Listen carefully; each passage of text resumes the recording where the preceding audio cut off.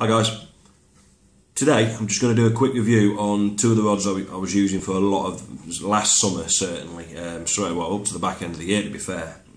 As any of you that know me know, I started LRF fishing, also got my last Kirsty into fishing, so went out and bought a couple of LRF rods. Now I'm going to do a quick review on them.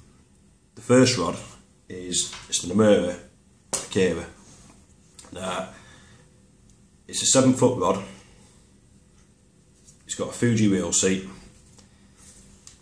although the eyes I don't believe are Fuji.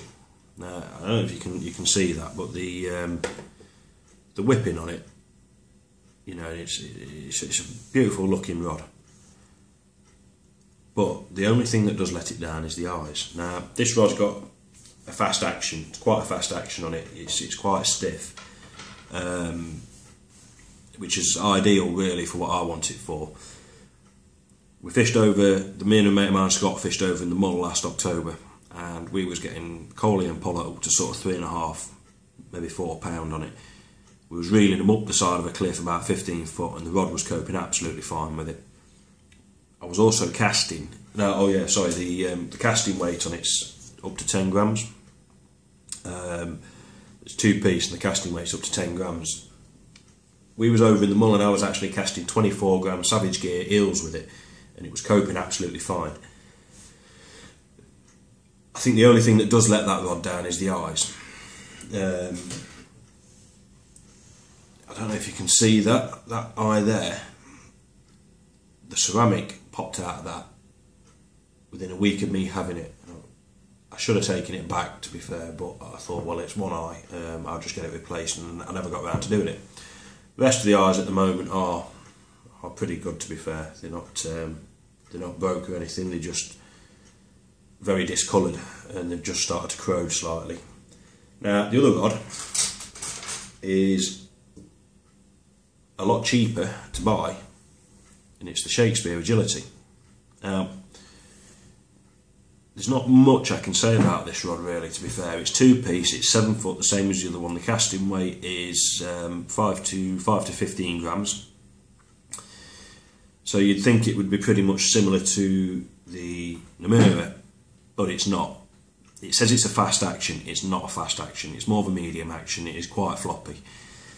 That said, the eyes on this, again, I don't know if you can see that, the eyes are brilliant.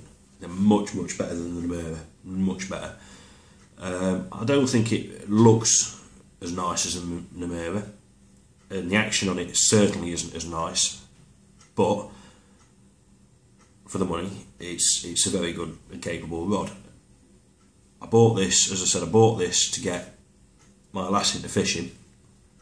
I took her up to a local mark up north, Beadnell, and she had a pollock 4.5 pound on it, and it was the first time she'd been fishing properly. As you can imagine, she was over the moon, and I was gutted because, you know, she'd had a bigger fish than me. But the rod coped it fine. You know, it's a nice light blank. Again, it's not quite as light as the nomura, but the nomura is twice the price. But for the money, it's a brilliant rod. One of the good things about the Shakespeare Agility, now with this being the 7-foot version, they do a 6'10" and a 7-foot version, I think, but the 7-foot version, it's got interchangeable tips. Now you could quite easily, if you wanted to, put a lighter tip on that, or a heavier tip if you wanted to get a tip from a feeder rod, or, you know, a ledger rod that you'd use for coarse fishing. Chances are you could make it fit, even if it took a little bit of sanding, it would fit. The 6'10" version hasn't got an interchangeable tip. It's I believe it's a splice tip, so it's fixed. But this rod is a lot softer than the nomura.